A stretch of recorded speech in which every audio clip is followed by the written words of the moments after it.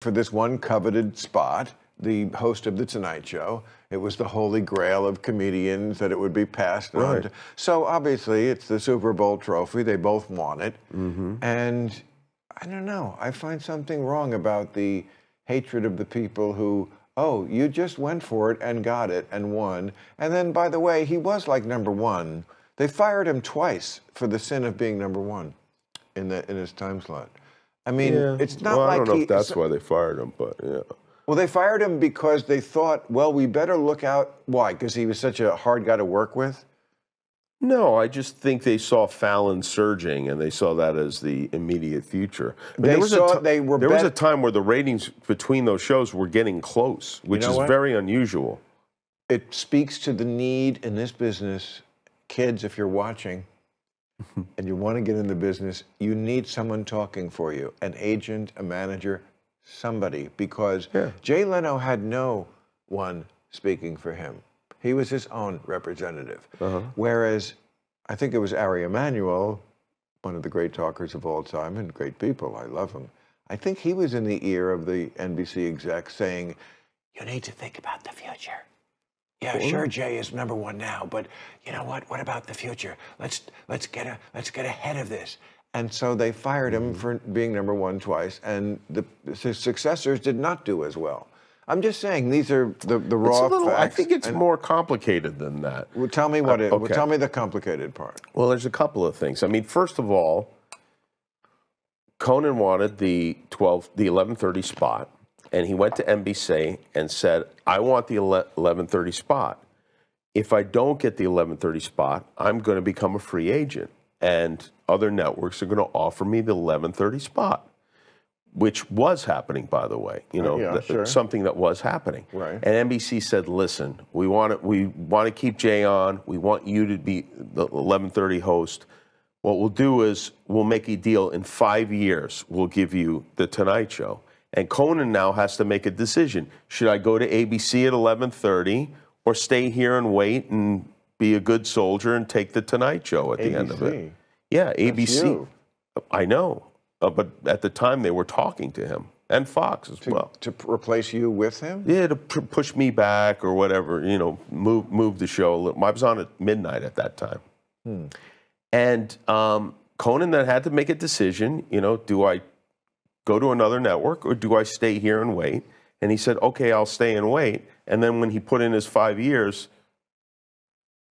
they broke the deal. Oh, so he did stay 5 years. He did stay 5 years. And then Jay, who knows a lot about television, a lot about TV ratings, maybe more than anyone I've ever met. I'll bet. Was offered the 10 p.m. slot. Now, they don't have to violate Conan's contract. Jay knew that lead-in is hugely important and that NBC had dramas that were fairly successful in those slots, and they were bringing a pretty big audience to the Tonight Show. He knew that doing his show would have maybe half those ratings, turned out to be like a third. And even if that show failed, it would make the Tonight Show's ratings drop. And that's what happened. Conan had a bad lead-in from Jay.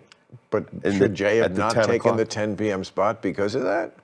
Why is Jay always looking out for Conan's interests? No, I'm not saying he's looking out for Conan's interests. I'm just saying it's somewhat diabolical, don't you think? Diabolical? I mean, I would never do anything like that. Why? So he should not have taken the 10 p.m. slot? He should not have kept working in the air in the job they offered him? He should say, no, because of Conan's career, I'm not going to work at 10 p.m. I don't get that. Yeah, but yeah, I think from the beginning his plan was to retake the Tonight Show, to see the ratings go down. You just don't like this guy. I don't know what he did to you. Well, what did he do? Did he touch you, Jimmy? No, he did do a weird thing. Show me where he touched you. But I don't want to make this all about, because I'm fine with him now. We've spoken. Okay. It's fine. But just for the, whatever, just the facts. I hate it when two people I love don't like each other, because I feel like I did something. No. It wasn't your fault at all. Was it? It's just when NBC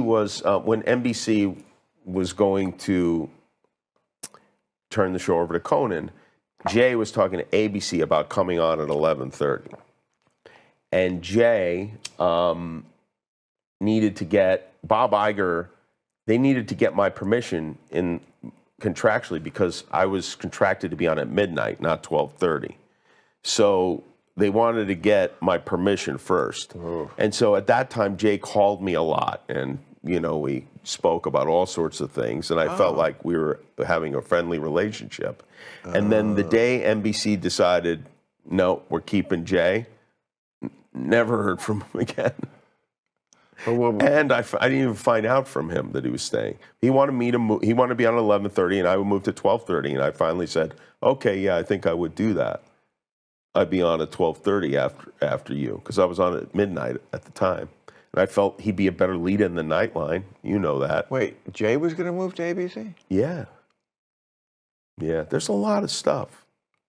Yeah. Either I forgot that or... No, I don't think most people even know that. But, but I know it because I was asked to move to 12:30. Yeah. So I don't know. I sometimes feel like maybe... Well, I got a lot of friends. I don't need to. I understand. You know what I mean? But I hope someday, as we all walk down the path of life. Well, this isn't going to make it better. Yeah.